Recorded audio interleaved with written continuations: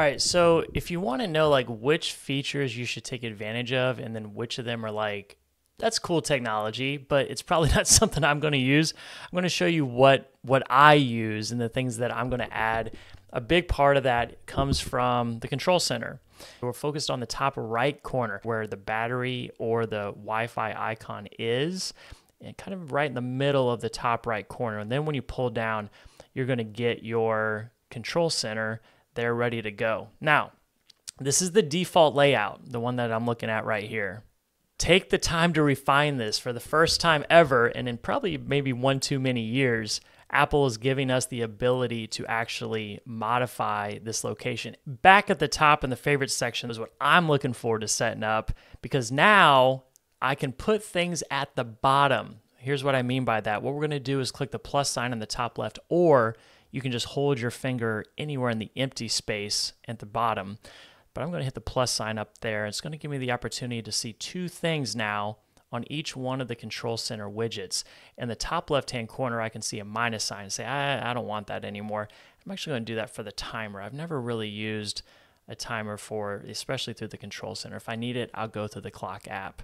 The other thing is in the bottom right of all the icons, and this one I'm excited about because you can see here, if I move this, number one, I can put these at the very bottom. And not only can I put them at the bottom, I can make them twice as large. You can see here, bottom left corner, I'll resize that camera app. So it just gives me a bigger target. Some of these have additional features or information if you actually make them larger. Here for the camera, you can go ahead and make it twice as big in order to say, hey, that's just a bigger target for my thumb to hit. Now, I actually would be putting the camera at the bottom if I didn't have this iPhone 16 Pro, because we have the new button down the side on the phone physically that launches the camera itself. We have the one at the top, which is that good old power button that we all have, and then the one underneath it now launches the camera just with a single click. So you may want to put the camera button there on the control center for a quick launch. For me, I'm going to move it back up to where it was, and instead I'm going to bring down this home icon. I do have quite a few icons, quite a few smart devices rather, in the home, and if you are interested in those, let's talk about it. It's really nice to tell Siri to turn off the lights when you go to bed. All right, I know we're used to clap clap. The clapping's gone. I don't know why. I always loved the clap clap. Seems like the clap clap was a really good invention for all of humanity. For some reason, I think it was a cultural thing. It certainly wasn't a utility thing. We said we don't want the clap clap anymore, so now we tell Siri turn off the lights. Or something that's kind of cool, that's tough with the clap clap, is telling Siri to turn the lights to 50% or 30% or 80%, or turn the fan up or down. All that has been a huge blessing for the family. And then we can launch the app straight from there, and you can go through and you can see different things, different lights, different fans, Shark Boy, Lava Girl lights that we've named.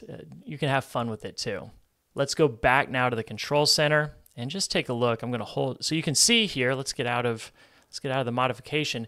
They're in certain locations, and this for me is a big deal, because if I'm in the home screen and I want to get to the control center, I'm kind of dragging my finger down, and when I stop dragging my finger, my thumb is now rested near the bottom of the screen. It was always an extra hassle to drag your finger down and go all the way back to the top to get to the thing that I probably want to interact with most, which for a lot of reasons was airplane mode. So I have airplane mode all the way in the top left. It's in that cluster up there. If I actually click add a control, I can come down here and look through all my different options, and I'm actually going to add an airplane mode just by itself. That's actually one of the main things that I'll use while I'm traveling. And you want to think, like, what are some of the main functions of the control center that I'll use? In addition to airplane mode, something that's even more frequent, which means it's going to the very bottom. Very bottom row is the coolest kids, all right? Cool kids on the bus. They're not in the back row, they're in the front row, because we're also going to go and get Bluetooth. That's one that I turn on off and on quite a bit. I'm actually going to move it. You can see it's highlighted now, and you'll be like, well, Scott, it's already up here in the top left-hand corner. Yes, but also I got to click on this little cluster, and then that brings me actually to the third page. That third page then gives me a Bluetooth option where I can go through and modify the Bluetooth settings or turn it off and on. That's too many clicks. Okay, we can make that much more efficient and have Bluetooth on down here. And I really want the Bluetooth to be quick and easy to access. If I get in my wife's car and I'm a passenger, we're trying to listen to music on her phone, my phone's trying to take over, just pull down on the control center so that you can turn Bluetooth on and off. Now, if we go to one more, because in addition to something that I turn on and off frequently, right in the same vein of Bluetooth is going to be that Wi-Fi. Sometimes Wi-Fi is not cutting it, and in order to troubleshoot it quickly, I just need to go and just turn it off and get that cellular connection in. See if Wi-Fi calling is causing an issue or something like that. It's a good troubleshooting technique, and I toggle that quite a bit. Here's another reason I turn it off. Love HEB. Love HEB. Sometimes HEB Wi-Fi's not so good. So if I'm in HEB and I'm having trouble loading the item that my wife told me to get at the grocery store, I'll turn the Wi-Fi off and just use cellular data because it tends to be a little bit faster.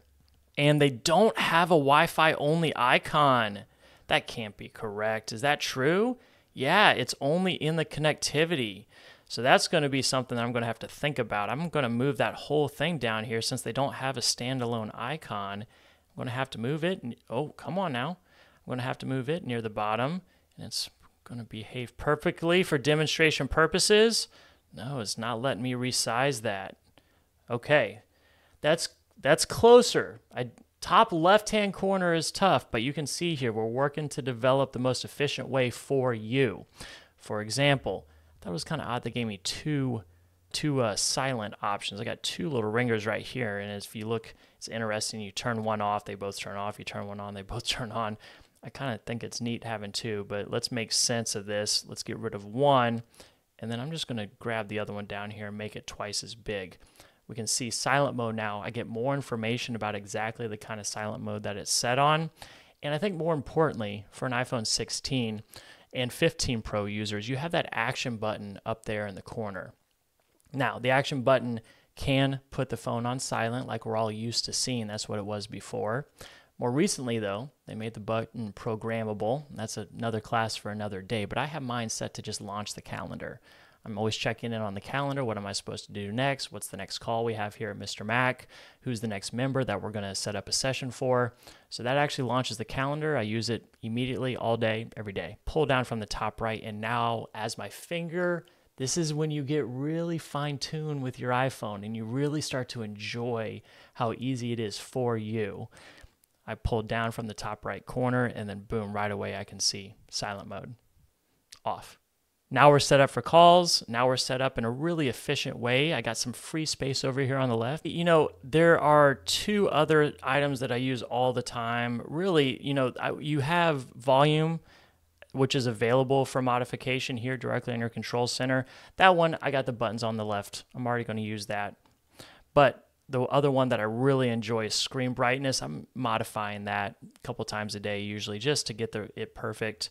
And you can see these widgets are hopping around a little bit, and we want to resize these so I can get all four of these across the top, followed by my Wi-Fi, followed by my volume, followed by my screen brightness, and now we really got a control center that's coming together and looking good. We got some separation between the different apps.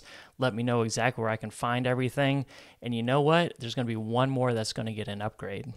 I'm actually going to put two on the phone because it is, for me, one of the best apps that has become available in the control center. Let's click it right there. You already know what it is. It's the flashlight. It's going to get an extra wide location. I'm going to grab that right in the bottom right-hand corner. Flashlight on, flashlight off. And if you've noticed, there is now a new focus beam for the flashlight where you can actually change the width of the beam here at the top. Let's see if we can get that to show. Yeah, wide, narrow, and it's doing it. I know you can't see that part on screen, but it will act. Oh, no, you can kind of see it. That's pretty cool, right? All right, these devices get great, and you want to stay on top of being able to modify them so you can take advantage of all the excellent and new features that are available to you. Enjoy.